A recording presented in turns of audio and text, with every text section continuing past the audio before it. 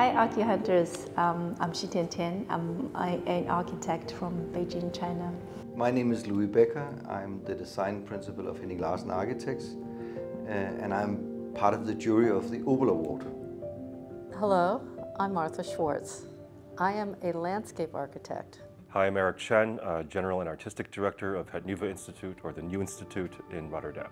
Hi, Archi Hunters. My name is Kjetil Traedal Thorsen. I'm Norwegian, a complicated name. I'm a co-founder of Snert Architects, Designers, Landscape Architects.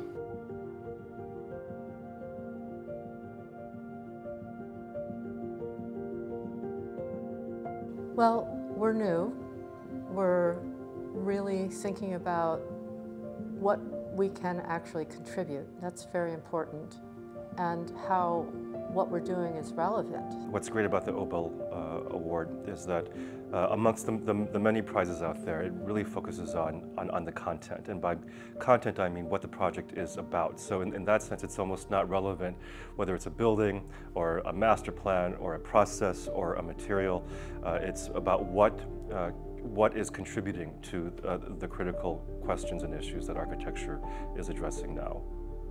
So it allows us, within the Obel Award, to choose the projects that we feel are, in the contemporary, working to the benefit of society and to the benefit of the public and to the benefit of the world. So this award is not looking with the established big stars, but really sets a new kind of agenda. And with the third year, I think it gets, each year it gets more and more exciting. What's important with the Obel Award is that it covers more ground than a traditional award would do. And from the very beginning, when we formulated the award, it was obvious that we were trying to get out of this, let's say, standalone project idea, but looking at more holistically on architecture.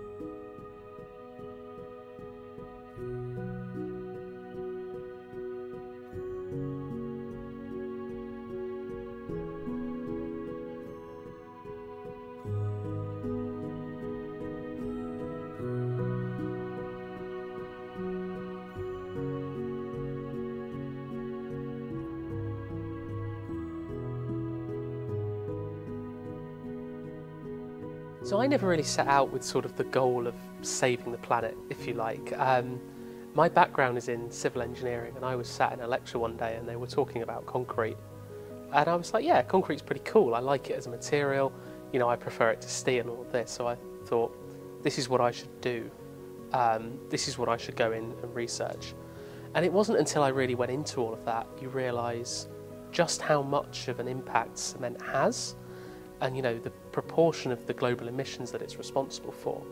But then it was really working with Barney where I kind of found this is a thing that we can really do and just might work and have an impact on a global scale.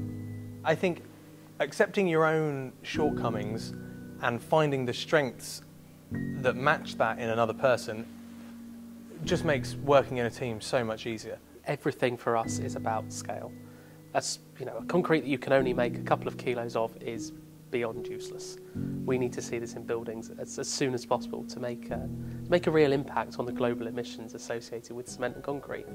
So we're working with a few sort of property developers in the UK and also in the US, and really engaging with them to say, right, what developments have you got coming up on the horizon? Which ones are you really focused on the sustainability? Where is there a benefit to you as well as the planet and to us? And then it's a case of sort of working backwards from there. How do we get to that point? How can we get to that point even faster? What do we need to do to accelerate these things? I think it's all about breaking the cycle of concrete manufacturers saying there's no demand for zero carbon concrete and concrete users saying there's no good zero carbon concrete. Right? It's just a loop that just goes around and around and around that helps absolutely nobody. And we're just trying to get in there and go, there is actually a zero carbon concrete you can use, and if we can get people on side, developers, contractors saying, yo, we've heard that we can use this, we want to use this. We had a voicemail today of somebody saying, I want to use this material, how much is there? You know, the demand is obviously there. We just hope that the cement companies then hear that and go, actually, you know what?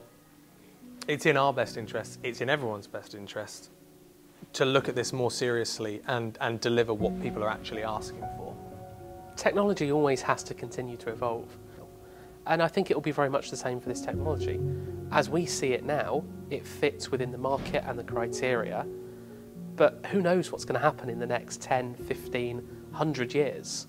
So I'm sure the product and process will continue to develop, whether that's us or other people doing things with it as well.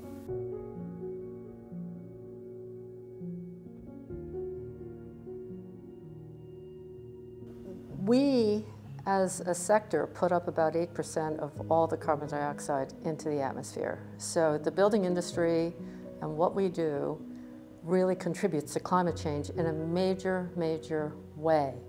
So the question is, are there other opportunities for us to be able to build in a way that is not harmful? This seems like to be a real possibility for the future. With this Seratech, you would think, what could we do as an architect? Maybe we can also initiate from material, from how we use the material to our own projects. Thinking about that 90% of buildings in this world, they are made out of concrete in some aspect, then we somehow need to go to the root of the problem, of the issue, and work with that. And that's why I think it's a big pleasure for me personally that we are really focusing on that, and also hope that others will kind of share our attention on these two great research, I wouldn't say kids, but young people that have come up with new ideas. Radical ideas always come with a lot of uncertainties, and I think what's great about Seratech and also Obel's contribution to their work is that this gives them a chance to sort of, again, test things out, see what the uncertainties are, and hopefully work through them. If you can produce CO2 neutral, maybe even negative concrete, then we're talking. Because that means that even in the poorest parts of the world where concrete is being used today, in replacement and of any other type of materials, gives some sort of democratizing of architecture in itself. You have to repair the industry, and that's what this project is about.